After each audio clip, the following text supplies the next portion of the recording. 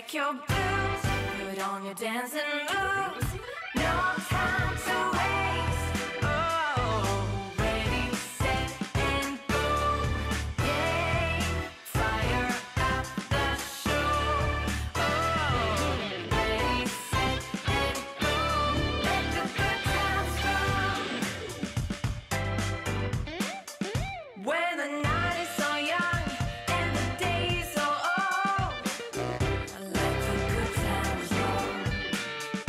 When it's finally time to lose a little control, let the good times roll. You do to check your boots, put on your dancing moves. No time to waste. Oh, ready, set, and go. Hello and welcome to another fantabulous live episode of Where I'm From. If you've watched it before, you know the deal, but this is sort of a live recording of a more edited, refined podcast, video cast that we'll be putting out a little bit later. As that is, there will be flubs, there will be dubs. I will mess up quite a lot. It's okay. If you have the patience to stick with that and maybe catch a couple little fun moments that don't make the final cut, please stick around. If not, subscribe to @WhereI'mFrom podcast on YouTube, and the edited version will be up there in just a couple weeks. Now, I'm really excited about today's guest. I haven't talked to this guy in a number of years, Jarod Joseph, but you know, versus me standing here trying to explain what Jarod Joseph means to me, why don't I just play this handy little intro that I edited, and then we'll get right to it.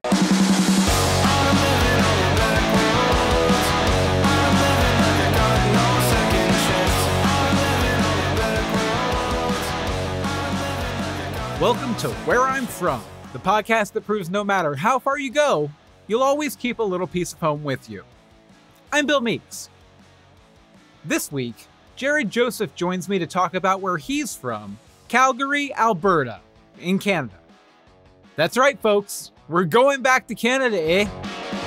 Sorry. You might know Jarod from his roles on CW's The 100, from a run of fun Christmas movies, think Lifetime. Or, if you're like me, you know him as Billy the Mechanic from Once Upon a Time. You know, the human form of Gus Gus, the mouse from Cinderella. Now, I used to host a podcast dedicated to Once Upon a Time, Greetings from Storybrooke if you've heard of it, and Jarod's character became a running gag between me and my co-host that Jarod was more than happy to jump in on and have some fun with. Something just popped up here, some guy named Jerry? Jarod? I don't know, he just left a message here. We'll play it and then we'll see what's going on, okay? Listen, I think it's important that before we freak out, we just acknowledge what's happening here. This is Jarod Joseph. Yes, it's me. The man who played Gus. The town mechanic. Greetings from Storybrooke. Greetings from Vancouver, Canada. I just wanted to shout you guys' podcast out because you've shown Gus so much love. Today, I'm talking to Jarod about where he's from, Calgary. Along the way, we'll talk about being a Canadian actor working on American productions, and probably spend just a wee little bit of time talking to him about where I know him from, Storybrooke. Okay, let's talk to Jarod.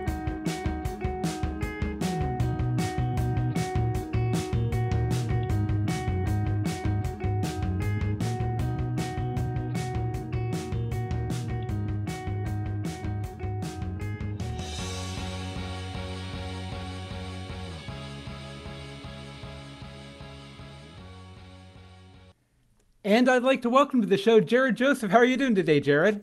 I'm doing well, Bill. Good to see you again, brother.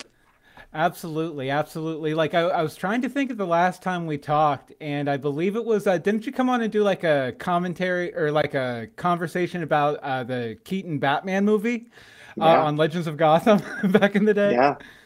What was that, about maybe 2010? Maybe. I think it's over 10 years, I think.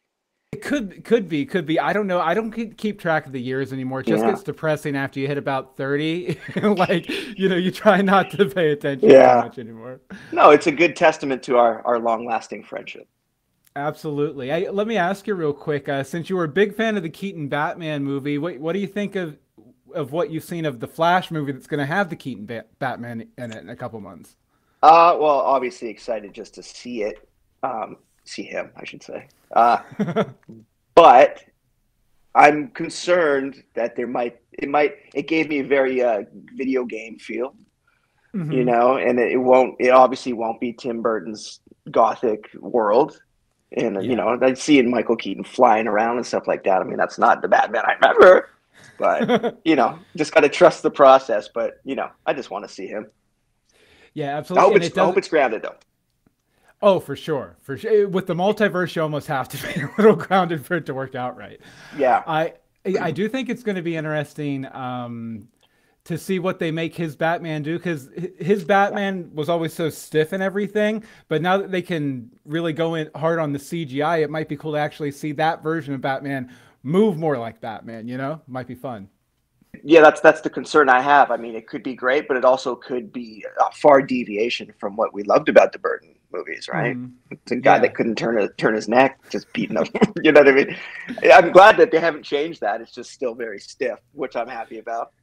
Yeah, it almost makes him a larger than life, almost mythic character, kind of, because he's not quite realistic as Batman anyway. You know, right? Okay, so we're here today not to talk about DC Comics' latest movie offerings, but to talk about Calgary, which in your conversation with me when we were getting this episode set up, you referred to it as the Texas of Canada. I'm from the Texas of America originally, so we might have some common ground here. How exactly is Calgary like Texas? Well, I mean, whether it lives up to its reputation is another issue, but that's what Canadians refer to it as, and Americans that visit, you know. But it's also it's a hybrid of, if you were to put Denver in Texas, so it has the old West, but it also has that kind of metropolitan Dallas old money kind of feel, right? So it's a hybrid of every cliche you could ever imagine from the Wild West. You know, you could even have it borders Montana, about a couple hours away from Montana, right? So it has that. But, you know, it's the oil industry. That's where it is in Calgary, or in Alberta, period. The rodeo, largest rodeo in the world, top 3 rodeo in the world. The beef industry. It's just, there's way too many things in common with Texas to not get the nick. Our police wear cowboy hats. And I'm not saying, our cops wear cowboy hats, ride horseback in some parts of the city. And, you know, we really lean into the cowboy thing there, which is why I call myself cowboy. I'm not a cowboy, but I'm a boy. I'm a boy from Cowtown. They call it Cowtown. Now, since you were growing up in and around that, did you ever consider going into a more cowboy kind of profession than actor? Listen, I rejected it. I rejected it so much growing up because I was, you know, I wanted to be cool. I want to be cool, black. I'm black. I hated country music because that's all my mom listened to. My grandpa's, you know, he's a pipe fitter. He's just a blue collar dude. So I tried to be the opposite of everything that was surrounding me. But when you get older, you come home, right? I mostly only listen to country music now. I'm obsessed. I'm obsessed with the Wild West culture. But, you know, you run away from what's in your face when you're young, and you try to be this. Yeah, I'm everything. You know, my dad, my family on his side is from Antigua. So, you know, reggae and soca. You know, I would like to say I'm part reggae, part redneck, you know, because the other side of my family is redneck. And but now I love it. I love it so much. I can't really relate to a lot of the, you know, the other stuff anymore. You stop hating, you know, the obvious things. Yeah, and that's interesting what you say though about like just that impulse, and I think we all have this a little bit to sort of like be the complete opposite of everything you're around growing up. Like, when do you remember kind of realizing that that's the direction you needed to go? You know, as you were maturing. To go back. Or just to run away, Oh, yeah. I don't know if it was a content, but you, like you said, you get it. It's like the kind of the kid that becomes goth when they come from, maybe an evangelical family, you know. Yeah, I was independent Baptist, and I had my sophomore year in high school was my goth year. It was a very dark year for Yeah. everybody involved. Right. But you maybe didn't even choose it. Maybe it's just, like you said, an impulse, knee-jerk reaction, and it's like, ah. But, you know, I don't remember the time that it happened, but I do know that my mom would not turn the country music off. And I don't even know if I hated the country music, because there was a point that I did love it. You know, with her, it was something we did, like the Judds and, you know, Garth Brooks. This was in the mid-'90s. It was great country music during that time. But she drove me crazy, as mothers do. So I made it a part of my gimmick to hate country music. So I think it started with the country music, and I just rejected all of it. What are some of your favorite modern country acts that you're into now? Now that you've kind of come back to it. I got to tell you, man, there's a dude named Jelly Roll.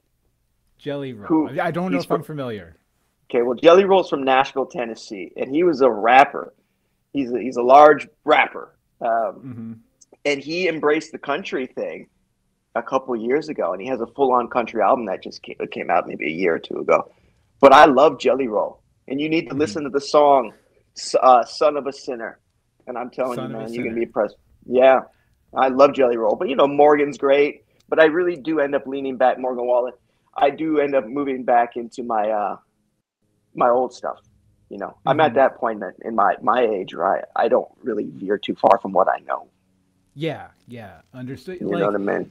The era of country that you kind of came up loving and everything, I kind of missed that. Like, my parents weren't really into country, and it always just seemed a little like kind of like poppy and too polished. I like the older stuff, like the Johnny Cash, the Willie Nelson, and everything. Are you into the classics too? Yeah, I love the honky tonk too. I go bluegrass. I go far back. But you have the nostalgia thing of the songs you heard when you were young. And you're right, though. It did take a pop turn, especially around the Shania Twain era and stuff like that, right? But there was some great music coming out, man. You know, but it also spurred like guys like Toby Keith and you know, like Brooks and Dunn. You know, I really love that stuff. Just out of curiosity, are you into Brad Paisley at all? Because he's from one of the places I'm from in West Virginia. Never got into Brad, but I'll tell you what. Respect to Brad. Yeah, I want to get him on the show because I heard stories about him around town growing up, and I kind of want to see if they're all true. Some of them were bad though, so he might not come on. Oh, really? Yeah, like apparently there was a singer-songwriter that worked in the area that I grew up in Wheeling, West Virginia, and he taught Brad how to play guitar, and Brad made these ovations that he was going to be part of his tour band and everything, and something happened. I'm not sure of the exact details, but I know there was controversy around Brad Paisley. Actually, not to get too far into the Brad Paisley cast or anything, but he was also in a grunge band in Wheeling that ended up winning the college band contest on Conan O'Brien. So I remember like freshman year in homeroom, they turned on the TVs and they were like, you know, someone who is from Wheeling is on NBC, and everyone freaked out about it. And they played this really nice grunge song. Then a few years later, I hear about this country act named Brad Paisley. Oh, he was the guy who was on Conan O'Brien that one time playing grunge. I guess he veered another way. Is there a video of that performance? There probably is. I can't remember the name of the band that he was in at the time. I do know that that got them a record deal, and then from what I've heard, he sort of abandoned the rest of them almost immediately and went the country route. But again, Brad Paisley, if you're watching, I know you might be. If you want to come and set the record straight, bill@billmeeks.com, hit me up. Brad's done well for himself. Absolutely. Now, you said again that, you know, Calgary is the Texas of Canada, but there are levels, right? Are there any bad things about Texas that you think are better in Calgary? Great question. See, you know, Calgary's really leaned into kind of the cool thing, right? Like Austin, Texas is cool. At least in reputation. So Calgary's really leaned into that smaller culture, but it doesn't have the vastness of Dallas. But I think it's taken the best parts of Texas and kind of leaned into it, because every city or town needs its identity, right? Portland has its thing, which isn't too good these days, but Portland has its reputation. These cities need a reputation, right? So I think it's just borrowed the best things from Texas in that part of the world, really. I mean, just the South period, man. Calgary has a lot in common with Nashville as well. Has a lot in common with Denver, like I said. So to put a point on it, what are those positive things you think Calgary kind of, not necessarily cribbed from Texas, but kind of does as well or better than Texas? You know what I mean? I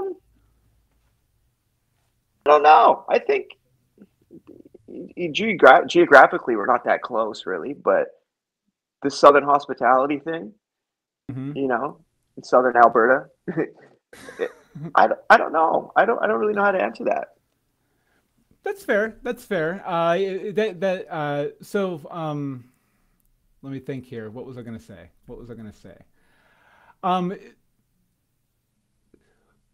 What does it feel like going to Texas, thinking of Calgary as, you know, the Texas of Canada? Are you constantly comparing it to where you're from, or no?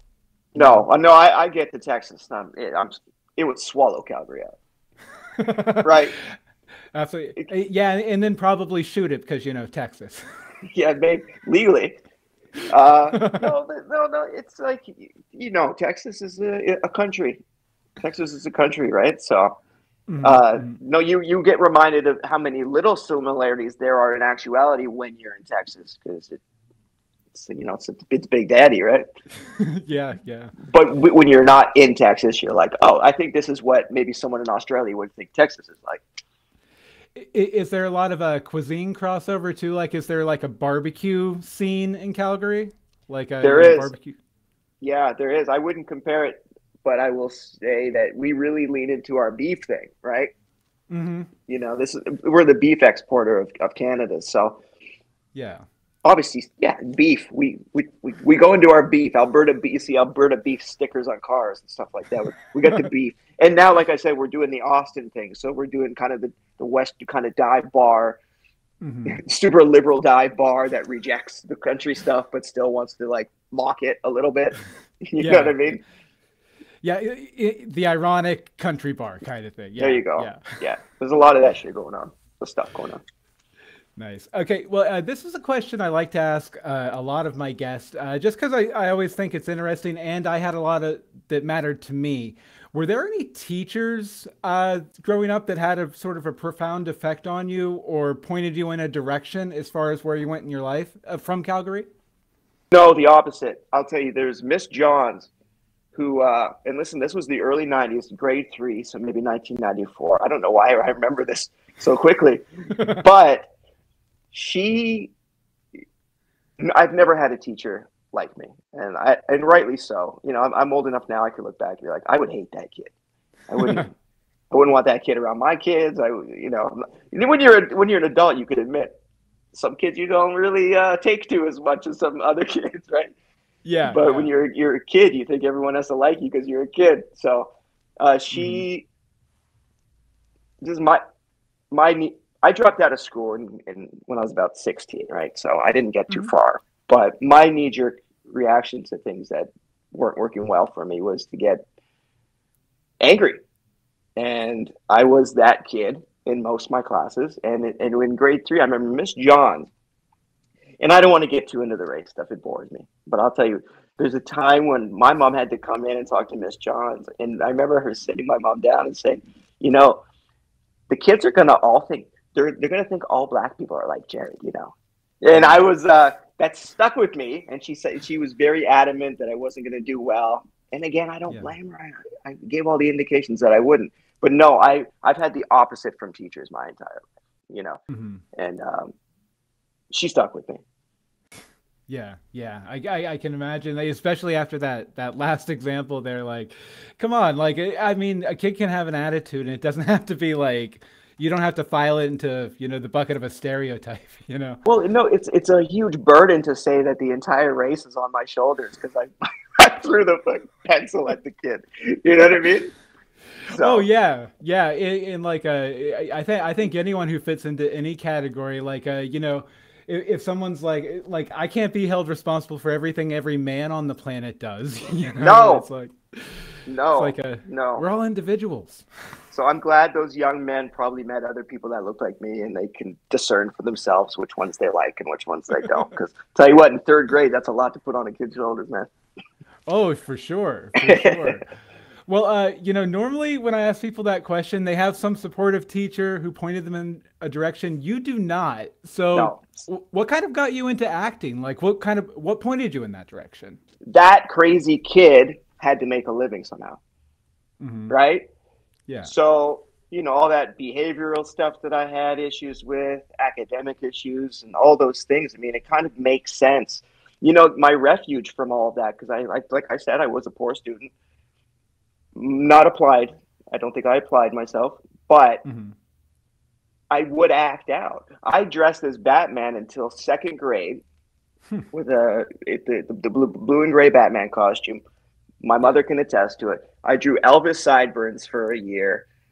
I was always, and I don't want to say looking for a stage because I'm not really that attention starved as a person. I'm pretty quiet, but I did like the performing thing, and it made sense. That when that dad student goes out into the real world, he's either going to get fired all the time or he's not going to get a job at all. So acting just made sense. By the time I made such a mess of my life, I was like, I joined the circus, Bill. Yeah. Well, it's like I'd imagine it's sort of like, you're having all this strife in your personal life, and that's all attached to Jarod. And with acting, you can toss on a hat and you can go have a grand adventure and kind of escape all that a little bit too. No, exactly. That young boy, I'm still trying to learn him, but I believe he was looking out for something, and it wasn't going to happen in the regular life. So, yeah, Bill, I went where the freaks are. Yeah, I love how you say circus folks, because that's always what theater and acting and all that has always reminded me of. Like my dad was a magician who worked for the circus, and I always kind of imagine maybe I kind of got drawn to that lifestyle because he came from that sort of background, right. Where it's like, it's a dysfunctional family. You're right. It is the lottery, and if the lottery and the circus had a baby, it'd be this silly industry. Absolutely. So back to Calgary, we already touched a little bit on food, but what are some of your favorite local places in Calgary to eat, or were anyway, when you lived there? Bill, I always want to keep it real, man. I don't want to be a phony. I haven't lived in Calgary for a long time now, and it's changed so much. It can be a place that's closed if you'd like. What? Listen, I mean, the cuisine thing wasn't really a thing for me because I was so broke, man. I'll tell you what, though, the Taco Bell by my old high school, Bishop McNally, which is since, there's a Pizza Hut there that's since turned into an Indian restaurant, but it kept the hut. So when you drive by, it's one of those ghost Pizza Huts. There you go, and you go in there for an Indian buffet. And my city's changed so much, man. I got to be honest with you, though. Calgary is my hometown. It is my hometown. But my mom and I grew up in a kind of a gypsy lifestyle. I counted it the other day for this, like 13 different cities growing up. Oh, wow. So Calgary is home, but I've been everywhere.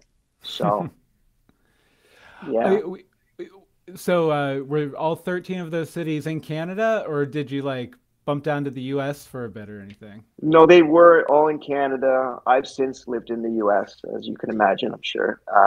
But I lived in a city called Sault Ste. Marie, Ontario, which is a border town, and to Sault Ste. Marie, Michigan. So if you could stand at the the customs, and you could look across, you could see Americans. Just it was that, like, we're talking a 3-minute bridge, right? Yeah. But that's as close. It was like the land. We would go there sometimes, but it was always like the land of freedom. We could smell your freedom. Just like shining out there across the river like a freaking like battle hymn or something. Yeah, I wanted to get out of here. But no, yeah, I've and I think that's another reason that led me to acting, is because I was such a vagabond, unstable. But Calgary's where all my family is. That's where I did most of my formative, cognitive formative years. So Yeah. that's still home. As far as bouncing around, did you kind of, because I know a lot of people who have moved around a lot when they were kids, they sort of came up with like a process that they would go through when they landed in a new school to try and like quickly build cred and everything like that. Did you have a process? Well, here's the thing. Yes, a little bit. It kind of was what we talked about, where I would almost have these gimmicks. So there's the one bad thing about that kind of lifestyle, is that when you start to believe everything is temporary and relationships are temporary, you believe you can almost do anything, because you're like, I'm not going to be here. Who cares? So you kind of make disposable.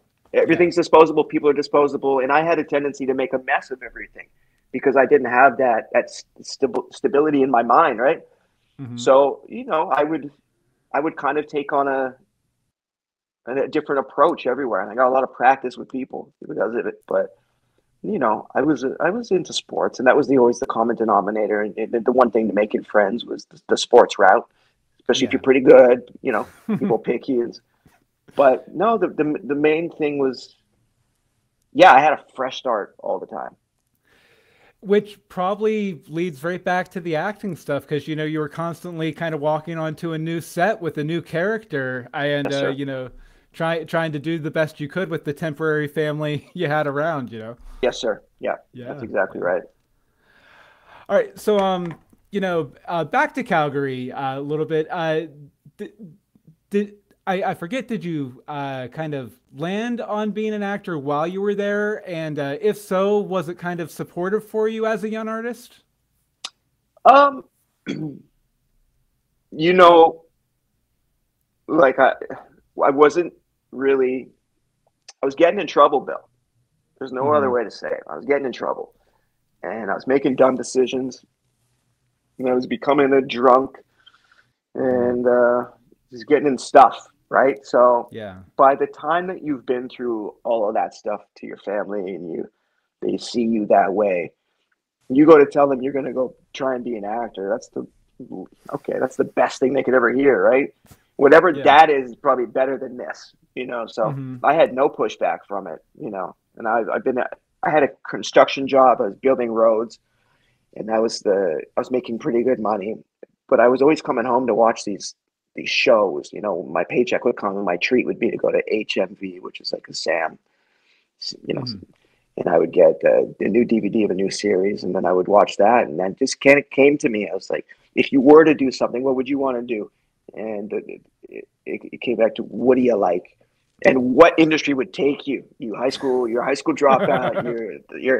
You live like a punk. And Hollywood was the thing that made sense. So I remember I went and I told my mom, I said, Mom, I'm gonna, when winter comes, I'm gonna go move to Vancouver and do acting. And I just remember she was like smoking. Sounds good to me, son. Just, I had no pushback. Yeah. Well, that's good though, because going into a acting career can seem pretty foolish to most people, and most people would probably try to discourage you. So that's nice that at least you didn't have any kind of roadblocks moving forward. In Canada, I mean, obviously Canada has a great entertainment industry all its own and everything, but a lot of people think of America more as like the film industry. Did you sort of come up with a plan of attack to try and get in there, get into some American productions, or were you just focused on trying to get a series on, I don't know, CTV or something? Well, Vancouver is the only city in all of Canada that doesn't snow. So my first incentive was to get away from winter. I got to also say, Calgary has the Chinook winds, so the winters aren't as bad. Everybody look up Chinook Winds if you're interested in that. But there's another city called Edmonton, which borders it, and that is freezing cold. So I was done. I was done with the Alberta weather, man. So it was kind of this thing. Even if it doesn't work out for me, I'm going to be warm. Yeah. No, but the plan of attack was I had a friend named Carlos who lived in Alberta, but he's originally from Vancouver. And he was always talking about Vancouver. He says, there's really no. When I told him I wanted to be an actor, he's like, there's no black people in Vancouver. There is no, and there still isn't. Which, and I was like, okay, if I go there and I do this and I'm half good, I mean, I might be able to corner a market. You know what I mean? So the plan of attack, and we can't just go to America and live there and work there. It's not that easy, right? I've since had visas and stuff like that, but I would have loved to have gone straight to California, but it's probably better that I didn't, since the industry is a lot smaller here, and more opportunity. Yeah. And the great thing is, everybody thinks Canada's productions and all these stuff, but these are American shows, right?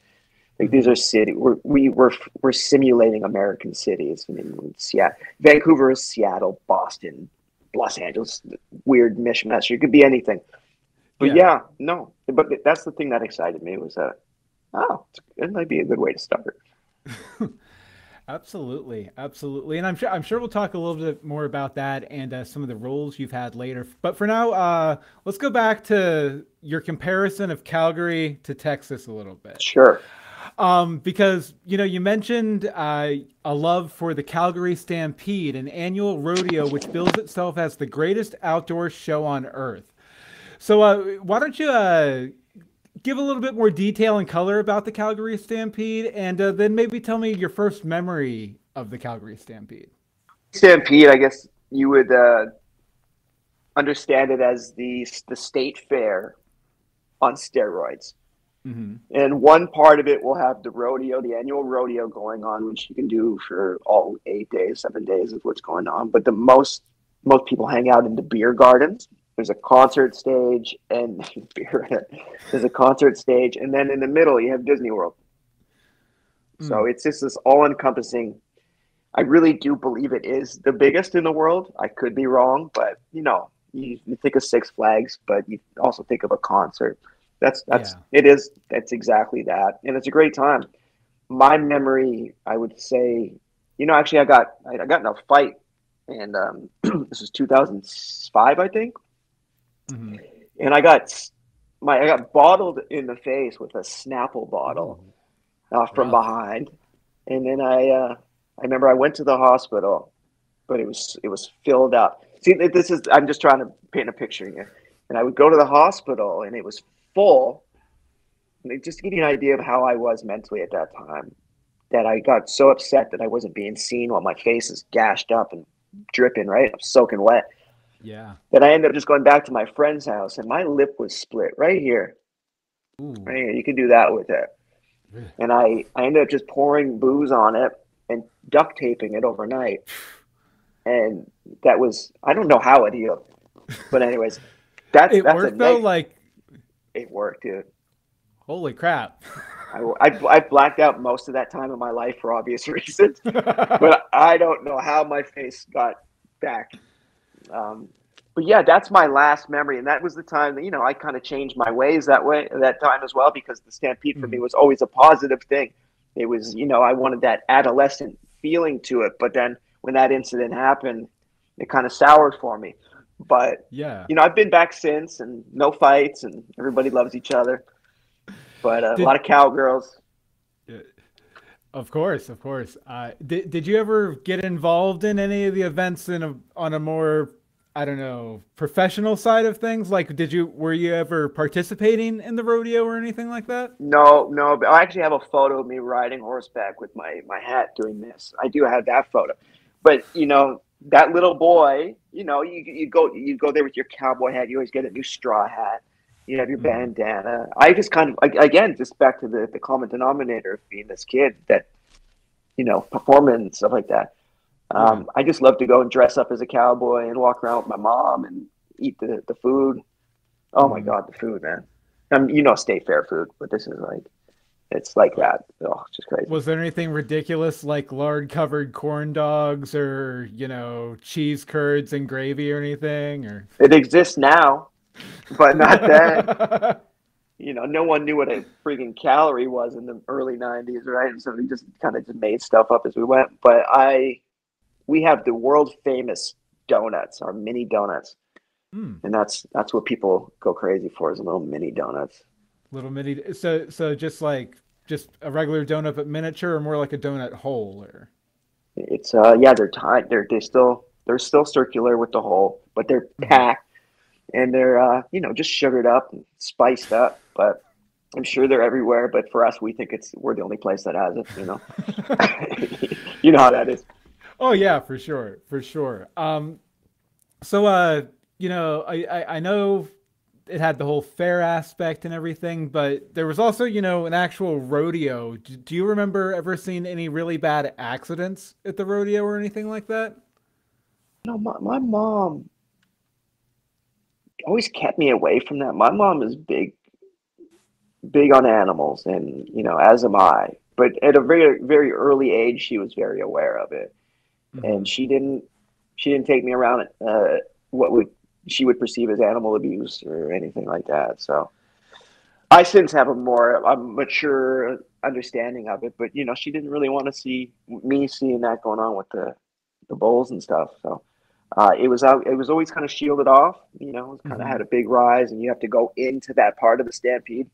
Yeah, and she pretty much kept me away from that.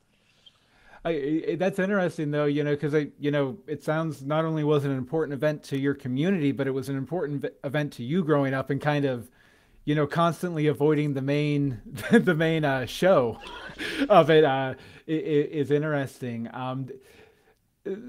So you said you've seen rodeos since. Do you ever regret not seeing those maybe slightly more rough and tumble rodeos of the '90s?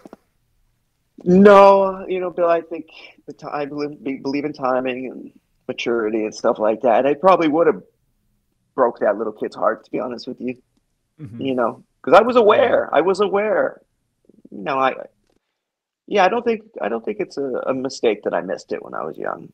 But I go now, and like I said, I'm obsessed with Western culture, man. And yeah, I say Western culture like I live in Pakistan, and I'm talking about America or something like that. But no, Wild West culture. And people love the show Yellowstone now, right? Yellowstone is just Alberta. I mean, you could shoot that in Alberta. So I'm glad that kind of culture is being embraced in the mainstream. Absolutely. Yeah, I haven't got to see it yet, but I've heard many, many, many good things about it. I'll have to check it out. Yeah.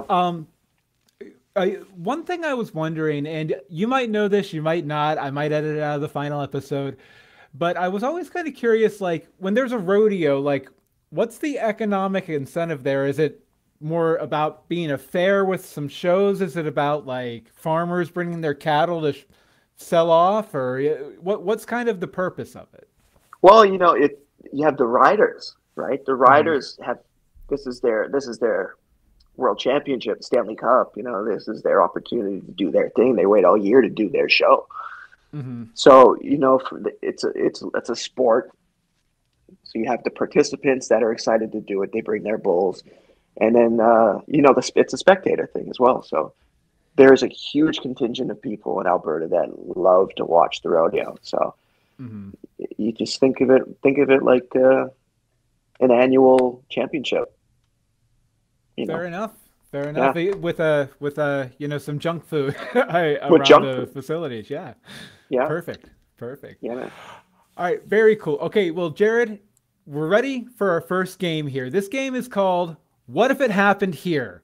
Now, you've been in a lot of shows over the years, so I'm going to call out some of the shows you've been on and then ask how your character's story would be different if the story had happened in Calgary.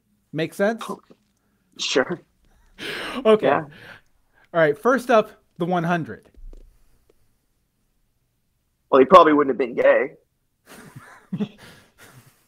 Just not very gay friendly there in Calgary? No, it is. I'm just stereotyping. I'm being silly. But, the character in Calgary, Yeah, yeah. I don't know. He'd be better on horseback. More used to it. More used to it. Yeah. Wouldn't Nice. be All right. yeah. Okay, this one I found on your IMDb. It tickled me pink, so I have to ask: Marley and Me, the puppy years. Oh my gosh. What are you doing to me, man? You know, I don't know. I'll tell you what. I used to wear pink. There's a rapper named Cameron, and there was a males wearing pink movement in hip hop for a few years. I'm sure you know.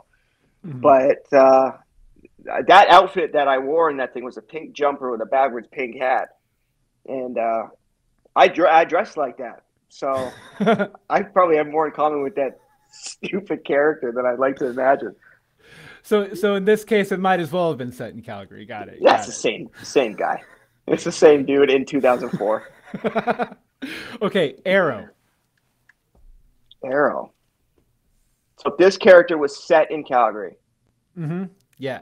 Well, you can go ahead and expand. You can say the whole show's set in Calgary if you want to. Okay. I would say that Oliver Queen would wear a cowboy hat. Mm-hmm. He wouldn't be as Bruce Wayne. You know what I mean? He wouldn't be as Bruce Wayne. He'd be more J.R. Ewing. Yeah. Probably still wear the leather, though. Oh, the uniform would stay the same, but Oliver Queen in daily life would be, a fake rich billionaire cowboy. He'd be an oil baron. He'd be an oil baron, exactly. Yeah. Thank you for that. Okay, this one I believe is a little more recent. I sorry, Jared, I haven't seen it. The Christmas Checklist.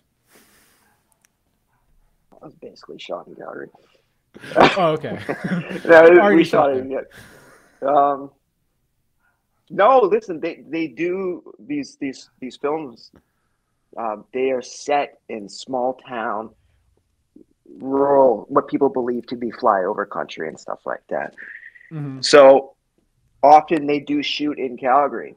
So what you're seeing in that movie can mirror culturally exactly almost to a T what small town Alberta would look like. So it's not a far deviation. Nice. That seems to be a common thread here. It seems like a lot of your fictional lives are pretty close to your actual life. Pretty close. I mean, Calgary can double as most American cities. Like I said, it could double as Nashville. So there's not a lot to Calgary that geographically you'd be like to be like, we have the Calgary Tower, but we don't have the Santa Monica Pier and stuff like that. It's Calgary looks like America and Calgary looks like Canada. So it's not a big deviation. Just have to shoot it at the right angle. No, exactly. Okay, and I believe this might have been either the first or one of the most prolific first entries I saw on your IMDb page, and I don't know anything about it, so you can say anything here. Coded. Oh, that's great. I don't know if this is right for the game, but I'll tell you what, I played a teacher in that the teacher I always dreamed of having to take me aside and be like, hey, buddy, you have to think beyond the next 15 minutes when you make decisions, right? You have to stop punching the walls. I got to play that teacher that I always wish I had. Oh, so, nice. Yeah, I think about that young boy in Calgary. I portrayed it that way as well. I approached it that way, being like, what would young Jarod been like to have heard? So if you want a little more insight into Jarod the person, go watch how Jarod the actor played that part a little bit, probably. Yeah, absolutely. You could look at the worst kid in that show, and you could also look at the teacher, and you'll see both. Yeah, for sure. Nice. Okay, and this last one here, I'm going to ask you to keep it very specific to the character because this is the character that connected us. Billy the Mechanic / Gus Gus on Once Upon a Time.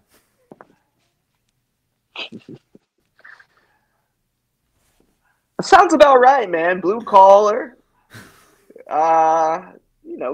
hardworking guy that just turns into a friggin' mouse sometimes, Yeah. I don't know what to say, man.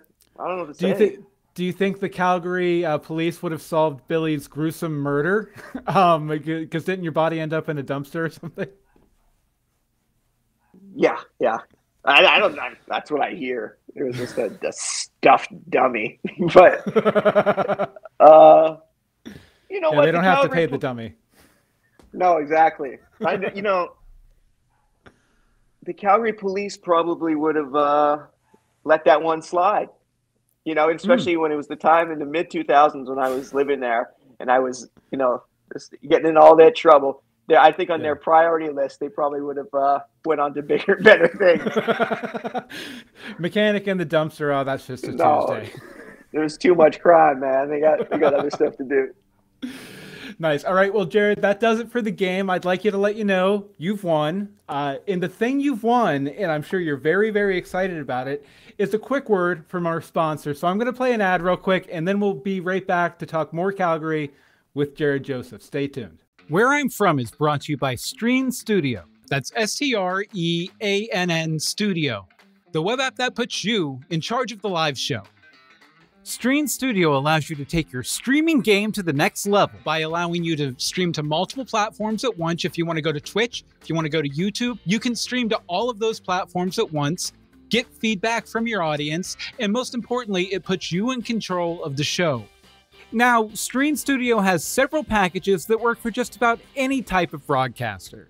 From the free plan, where you can stream with a watermark, all the way up to the gold plan, where you can have up to 8 guests. You can stream to as many social platforms as you want. You can get a web link to share your show with external audiences, and you can even get an iframe so you can embed your live stream show directly into your website. Hey, I love Stream Studio so much, I'm using it to produce this show. I want to thank Stream Studio for supporting Where I'm From, and you can give this fantastic software a spin and support Where I'm From at the same time. Just head over to our website at billmeeks.com/whereimfrom and click on the Stream Studio banner so they know we sent you their way.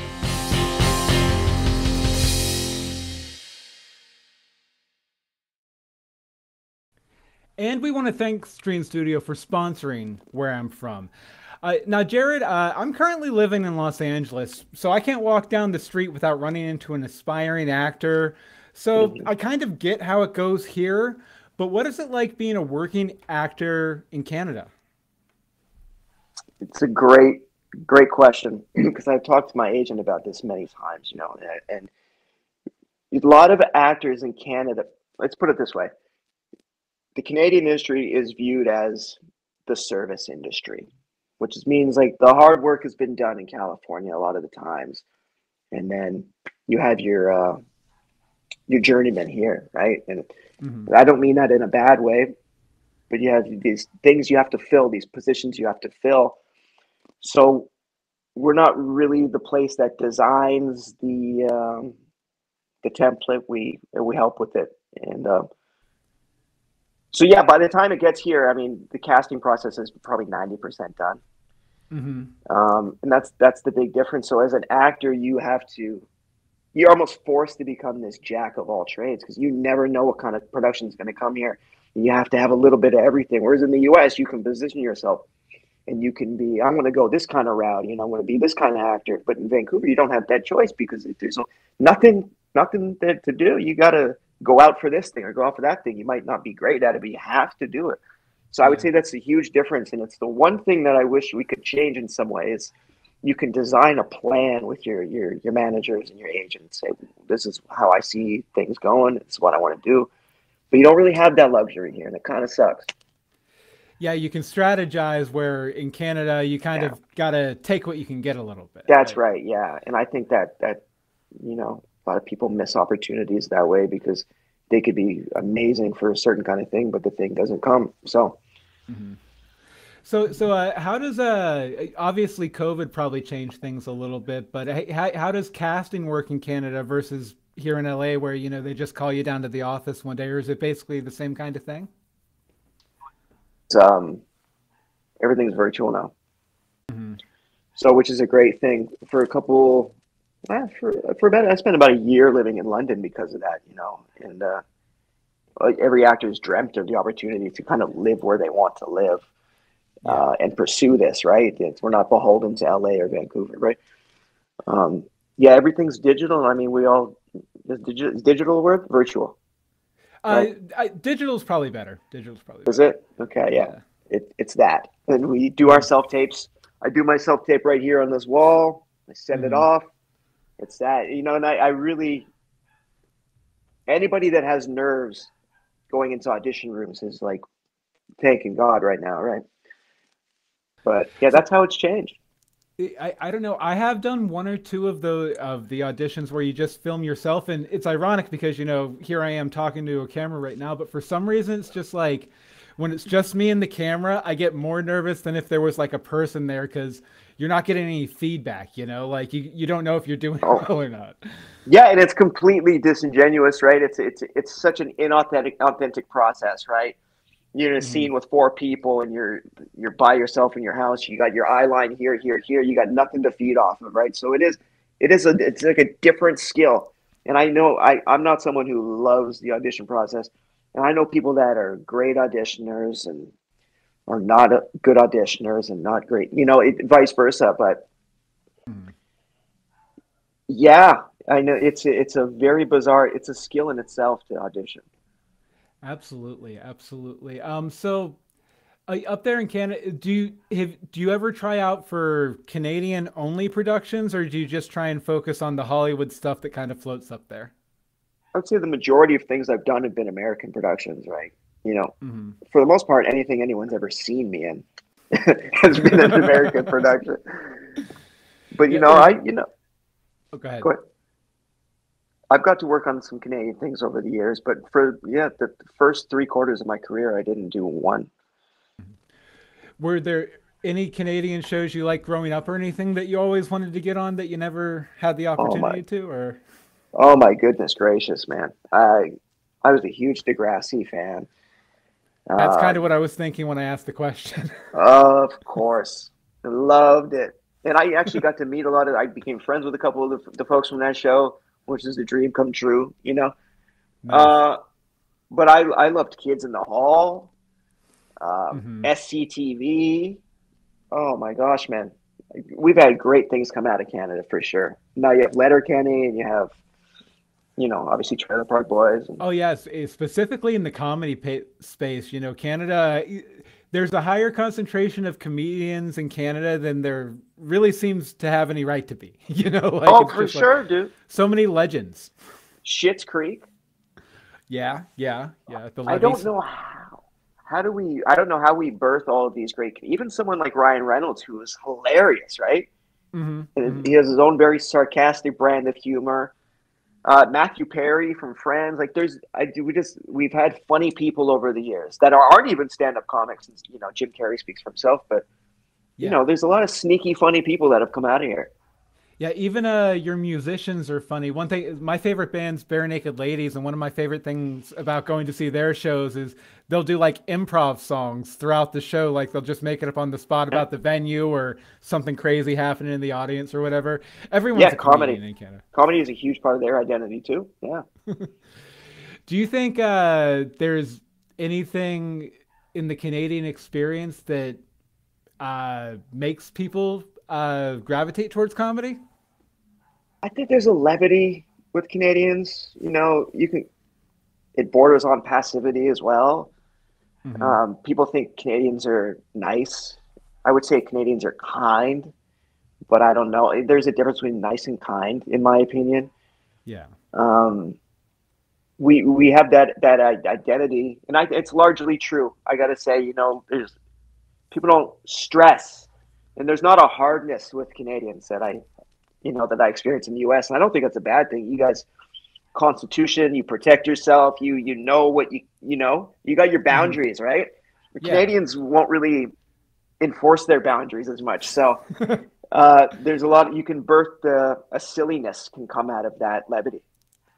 Yeah, just I guess that all just boils down to not taking yourself too seriously.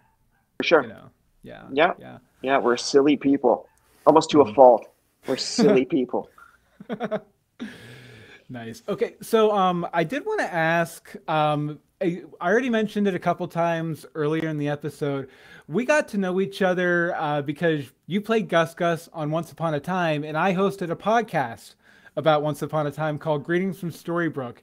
And I remember the first season we were doing the podcast, your character showed up and died almost immediately. And we were like, that's really funny. Why don't we make that a running joke where we're constantly reference Gus Gus or Billy the Mechanic throughout.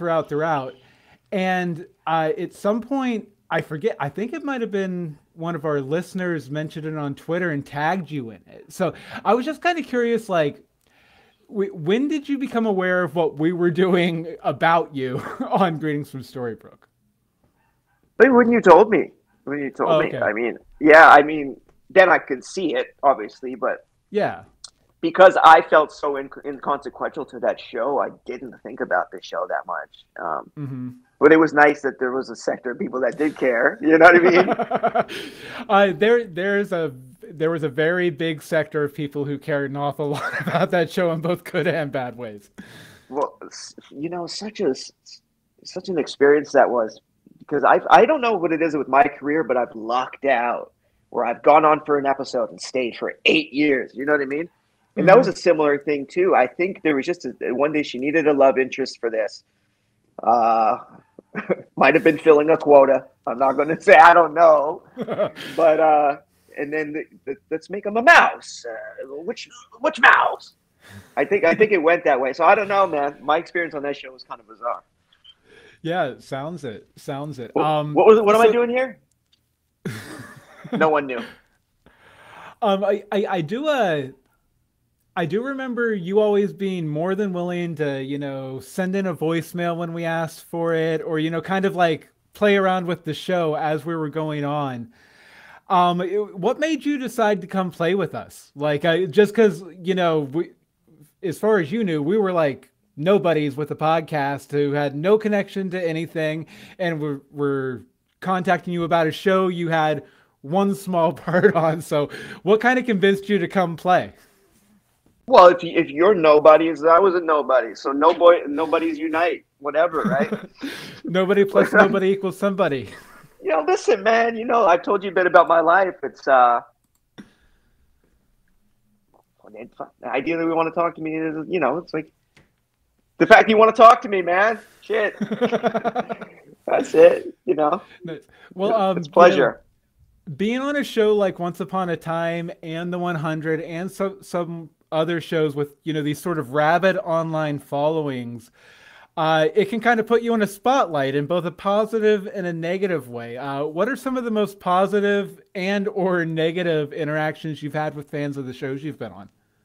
I might have really underestimated the social media thing, and I don't think it was what it was, but it was 2014 around the time that I started realizing that, you know, I was experiencing a little bit of fame, you know, because I was just always outspoken on Twitter. I was just talking my shit. And then I had thousands of people like weighing in on it. I'm like, what the hell? Oh, it's that the show. I didn't really understand the crossover.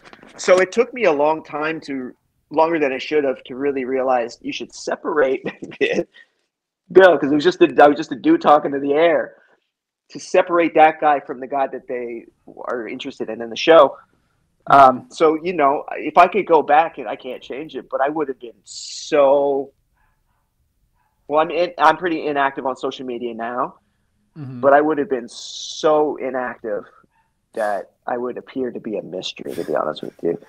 No, I wasn't mature enough to separate that world. So I kind of got a rude awakening, and watch what you say. And so you can still be yourself without being on soapbox and all that, you know, so. Yeah. That was a huge realization for me, was that, you know, even the Once Upon a Time fans reaching out to me, I couldn't compute that people were talking to me because of the show. Yeah. It was just like, oh, that was a gig I had months ago, and that was that, and then all of a sudden, you know, Gus, you know, coming from people like me. Yeah, and you know, it was I didn't really understand it. I don't know if that answers your question, but the social media thing was like, now it's insane.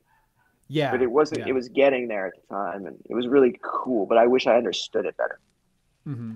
And do you think you're it sounds like your understanding kind of came down to you know, tread carefully, use it when I need to, sort of thing. Like, did it turn you Yeah. off of it? Yeah, it did, but a lot of it was my fault. I mean, it's like this. I'm a different guy than I was at that time, but that young man kind of felt like he had to be in, you know. And I'm not that person, so a part of me wishes that this person was doing that stuff. But no, you know, I had some experiences where I said things and not particularly bad things, but I realized that I could burst a person's bubble, and they Hmm. could then view that character different. Not even me, but they'll view that character through that tweet that I, you know. Yeah. Um, and I wouldn't do that today. Hmm. Hmm. You Yeah, know. that's a, you know, a balance, because, you know, you're an actor, you want to be in the spotlight, you want people to know you, but if they feel like they know you too much, then it can get complicated. And Yeah, I don't want to mess it up for people. You know. yeah. And you know, I don't want it messed up for me. You know how many actors have talked over the last 6 years that I cannot stand now? These stupid people.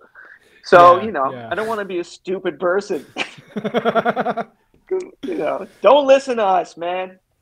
Don't take political advice from us. Don't take anything from us, because we don't know what we're talking about half the time. Mhm. So take it with a grain of salt. Think about the character. Ignore the dude.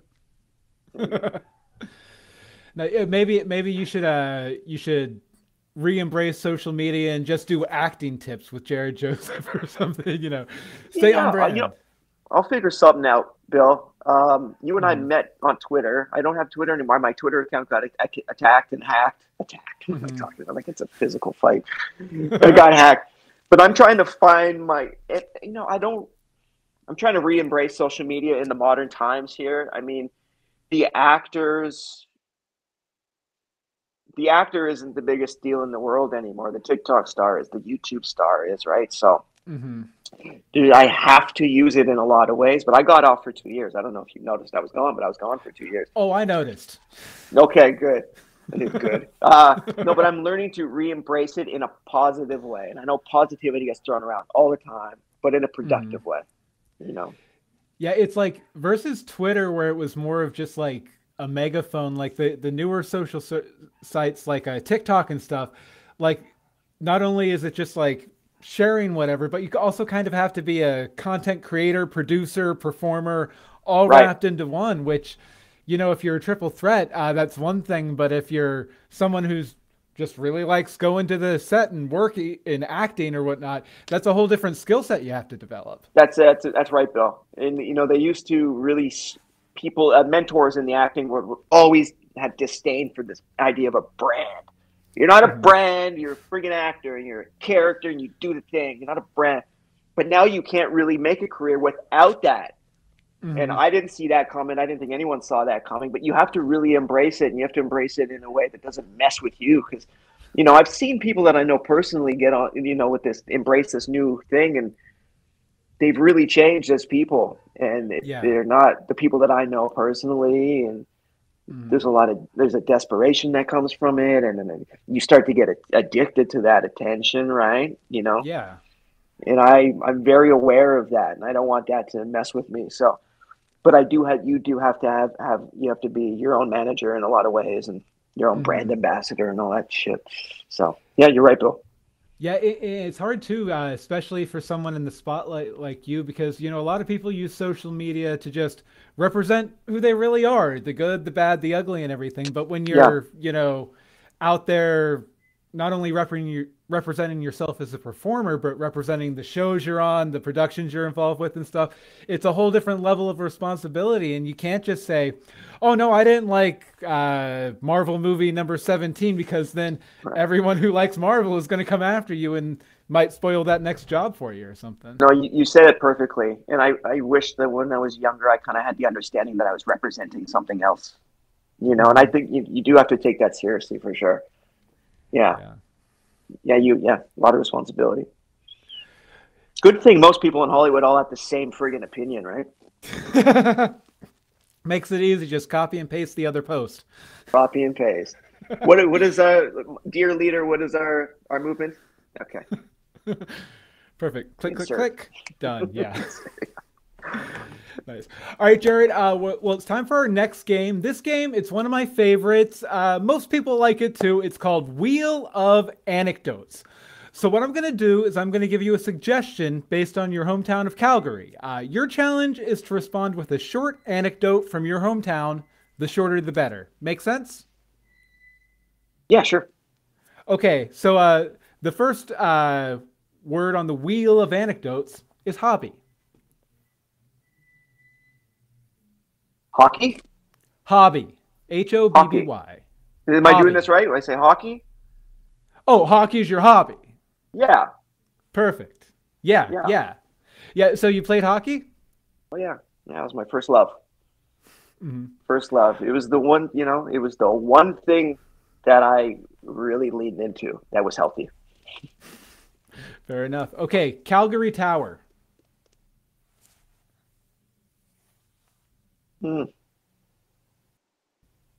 Not tall.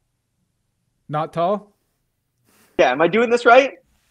Yeah, you can go ahead and expand a little bit if you'd like to. Okay, yeah, no, it is the love child of the Seattle Space Needle and the CN Tower in Toronto. It's not big. It looks great. It looks great in photographs. But yeah, it's our tower, man. Yeah. How tall, out of curiosity and for trivia for people listening, do you know how tall it is? Well, there was a time where the CN Tower was the largest freestanding building in the world. This is in Toronto, obviously. Mm-hmm. I would say Toronto, the CN Tower is maybe, or the Calgary Tower is maybe not even a quarter of that. So I can't paint the picture. It's not even close to the Sears Tower, nothing like that. But it's looks great in photos, but it's not massive. The Calgary Tower, aka Skyscraper Junior. There you go. Yeah, mini CN Tower. Nice. Okay, and this one might hit or not. We'll see. Olympics. Yeah, 1988. Yeah. That was if anyone's ever seen the movie Cool Runnings, that was based on the Calgary Olympics. The Jamaican bobsled team, but what do you want to know? What was that, like 88 or something? Were you old enough to kind of have a sense of? I had heard that it was kind of crazy in Calgary during that time too. It was, man. I think there's a lot of babies were made, a lot of people born in '89. I was a little too young to really comprehend it. The first Olympics that I was cognizant of watching was the 1994 Lillehammer Games. Mm-hmm. And that's when I fell in love with every Olympics. And I didn't even know until about 1995 that we had the Olympics. I didn't even know because I was 3. Right? I was 3. Man. One of those things like, oh man, I missed it, but I probably couldn't have understood it anyway. No, that's right. Yeah. I might have been there. I don't even know if my mom took me. I don't know. I got no memory of the 1988 Olympics. I do remember the Calgary stuff, the Calgary Flames Stanley Cup win in '89. No, I'll tell you that. I remember that. Yeah. Okay, so trains.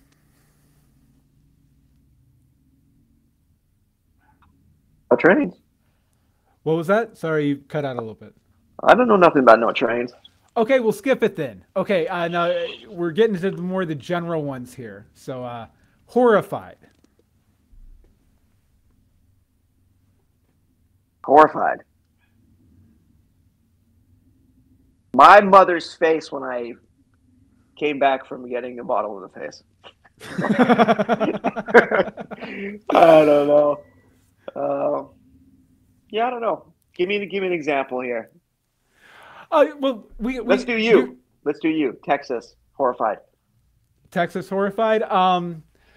Okay. One time when I was staying the night over at my preacher's house because I was friends with his son, we went out into the woods behind his house and came across a snake, and he picked it up and he threw it at me, and I was utterly horrified by that snake. Okay. Yeah, I should have saved my bottle story for this. Nice. Okay, with just a couple more here. Calgary Flames. Oh, my heart and soul. That's my heart and soul, man. Uh, Nice. yeah, my true first love. What was the first game you ever went to? It wasn't really about going to the games for my poor family, but the thing was my grandfather and I, my mother's dad, we would watch Hockey Night in Canada every Saturday.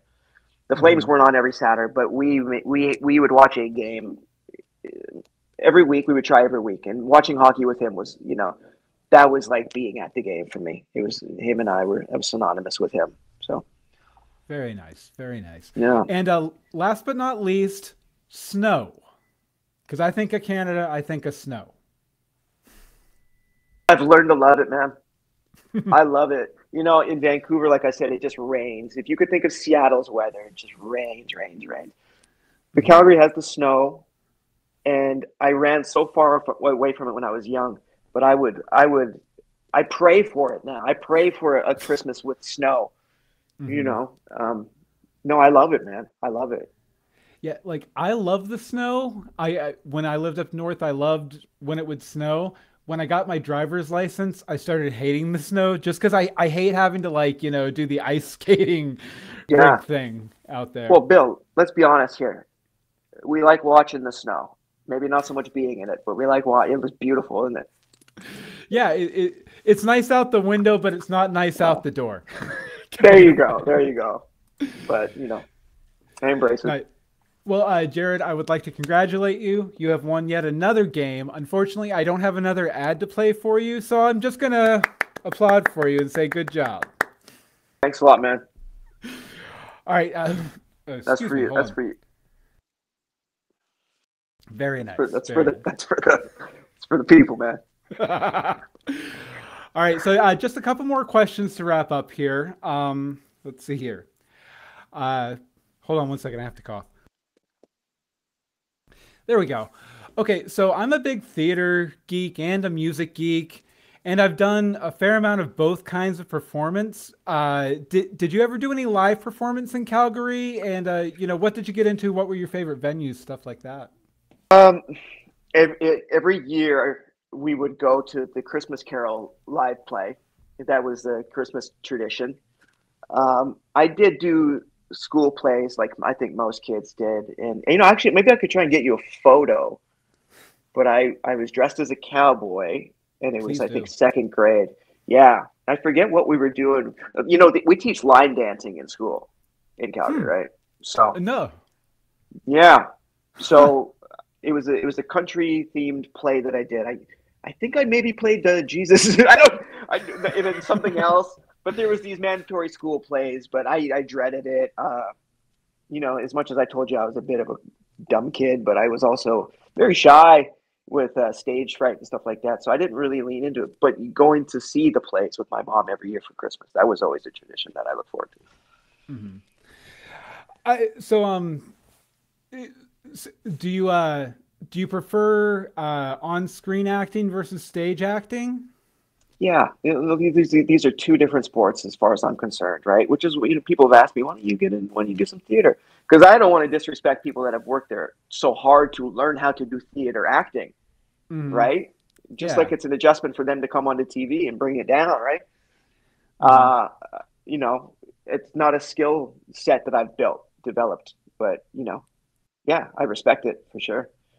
Yeah, because on-screen acting, it's like obviously you go in there with your lines learned and everything, but it's kind of a plain and experimental to a point where you're doing all this stuff, and the rehearsal process on stage is like that. But once you get into the show, oh, it better be the show every night. You better, Yeah, curtain better be at 8:30, and intermission at 9:15, stuff like that. I'll tell you what, Bill. I think that's why a lot of theater actors transition well if they do the work and learn how to, bring it down, all that stuff. Because the Hmm. work ethic that the pressure you put on yourselves on the stage to not be unprepared, you Yeah. will bring that into the acting and with the auditions and the film stuff. You'll bring it in. Where a lot of actors are lazy and they learn their lines on the way to work and stuff like that. Theater actors are not lazy. No, no, not at all. I mean, there's plenty of them that are, violent drunks and but when they're on stage, they're completely responsible and they are there to work. They leave You their won't money catch them with boots at their the pants door. down. Yeah. Exactly. Yeah. All right, so this question might hit, it might not, but I did see it and I thought you might have some perspective on it. So you can always tell a lot about a town by how it deals with tragedy. So in 1999, there was a disaster at the Hub oil refinery in Calgary. Were you still in the city then? No, I was living in Ontario during that time. I came back in 2001. Okay. Well, when you did come back, that it was a pretty big event at the time. Did you sort of see any impact of it, or hear of any impact of it? No, sir. No, and I think that has probably more to do with where my lifestyle at that time. I probably wouldn't have understood it. Mm-hmm. But if I can mention a tragedy, that'd be okay. Yeah. The late great Owen Hart, brother of Bret Hart, professional wrestler, fell to his death in Kansas City in 1999 while being lowered down to the ring. I'm sure a lot of people know the story, but we mourn Owen Hart to this day. So if you're a Calgary, a son of Calgary, you're forever a son of Calgary, and we take our hometown kids very seriously. So that's a tragedy that sticks a lot of people from Calgary. Is the Owen Hart death. Oh yeah, I remember hearing about, like, was never that big into wrestling, but I remember hearing about that at the time. It must have been just like terrible local impact, for sure. Cause Yeah, we don't have a lot of stars, but when we have them, we love them. All right, so you mentioned you bounced around Canada a lot. What are some of your other favorite Canadian cities? I mean, Toronto's kind of an easy one. It's kind of the big daddy, right?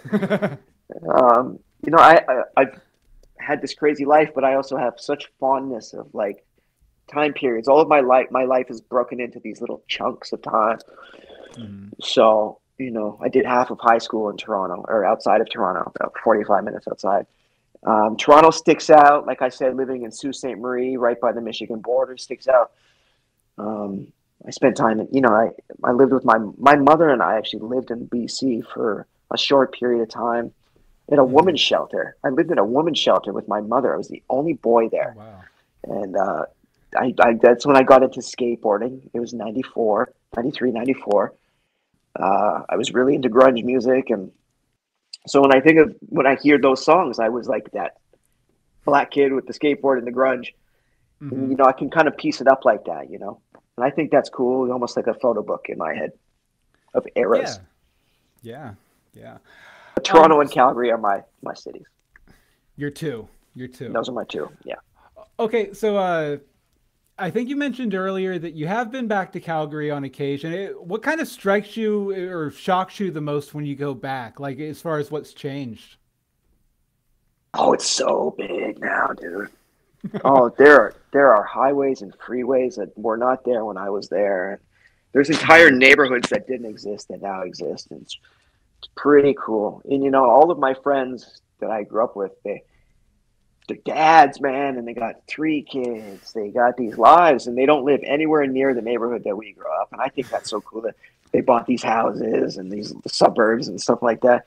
So it's a very different place. Trucks everywhere. Vancouver's so green. You only see Teslas and Toyotas here. You go back there, it's like every second vehicle is a pickup truck. I love seeing that difference. And it's largely looks the same, feels different. Yeah. Nice. All right, Jarod. Well, I think that about wraps it up for what I have to ask you about today. Sure. If people want to, check you out and follow you past this episode, where can they check you out, besides the random Lifetime Christmas movie?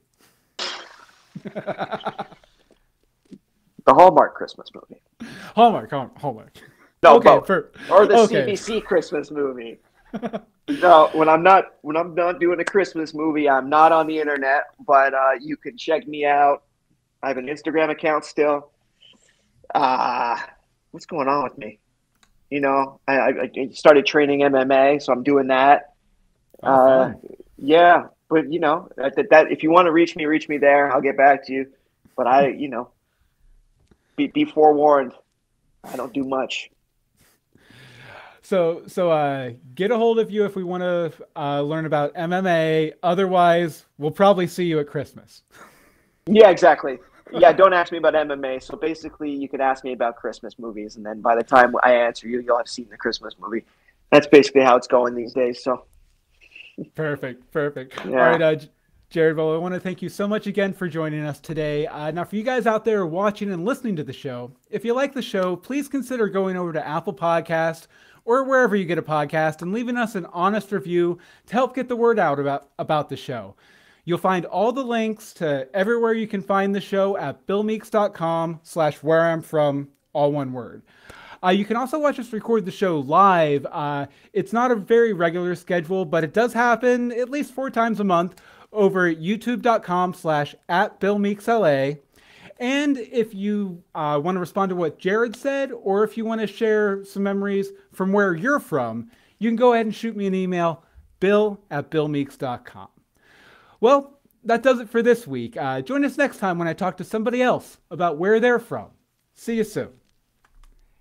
And for your live viewers, this is where I look over here and click stop streaming right now. Perfect. And we're done. Excellent, man. Great talk. Great talking to you. Sorry, like that game, the one game is always everyone is like into it immediately, or they're like, I'm not sure what to do with this. This is too much freedom, which is part of the reason I like it. well, yeah, I've done a couple where it's like it just went off track. I watched it back later. I was like, that wasn't what he asked me. That's not the game. So you want to tread lightly and do the damn thing right, man. That's all. Yeah. The nice thing with that one too, like I always put way more than I need, just to make sure that sorry, I'm just hitting end here, but I always do